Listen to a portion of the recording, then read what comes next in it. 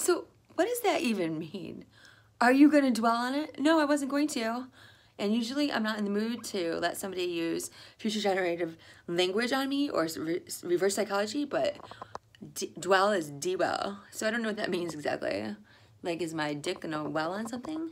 Or am I gonna live on something? Or what? But why do people get pissy and accuse other people of doing stuff that they have no idea what that even means? It doesn't mean, I don't understand. No, you know what I'm gonna do?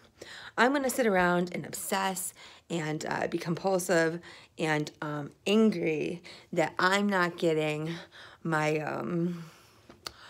something that you think I want so bad that I would be, what? Sitting here and like pissed off and stewing on it and like passive aggressive.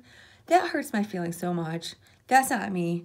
I'm more the get arrested for attacking somebody and insulting them and threatening them for not getting my way fast enough. But I'm not the kind of person that sits around and is like, I can't believe that they're not doing blah, blah, blah, blah. So I don't know what happened today, Grams, but that really hurts my feelings. I wouldn't do that. I would kill you before I would sit around and wait for you and be upset about it. What the fuck? I thought you knew me.